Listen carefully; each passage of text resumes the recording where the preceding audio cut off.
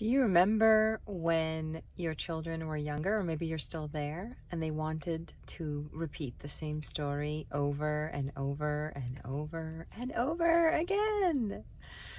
Well, one of the questions I get asked, and this is this week's What the Wednesday question, is why is it that after we've had a talk about something, we're good for a few days, and then we go back to the same old behavior? So if you've been around me for any amount of time, you've heard me talk about family meetings. Well, here's the answer to that question. If you want to set a standard of any kind, it requires repetition, because that's how our children learn. That's how we learn too. We've heard of something called muscle memory. Same concept. If you want your children to start doing their chores, then you need to meet with them on the regular to check in and see how it's going and adjust whatever behavior needs to be adjusted. Talk about things. Are they experiencing challenges? What do you think? Again, avoid the question why, because why is very aggressive.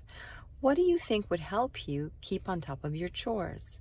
I see here that you haven't been checking off your list, or if you have a tracker list for all the things that you want them to be doing, and you can see that they've ticked off a few, but then there's been a few days where they haven't done what they were supposed to do, you can ask them about it. Hey, let's take a look at your list and let's see what's happening.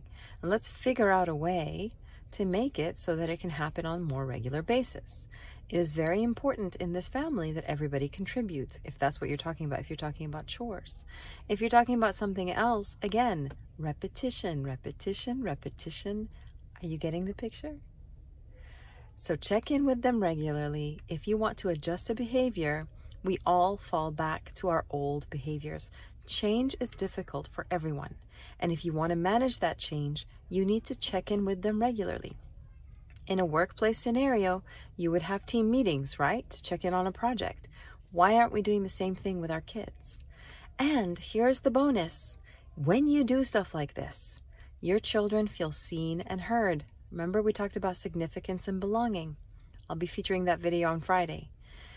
These are the two most important needs of any human being.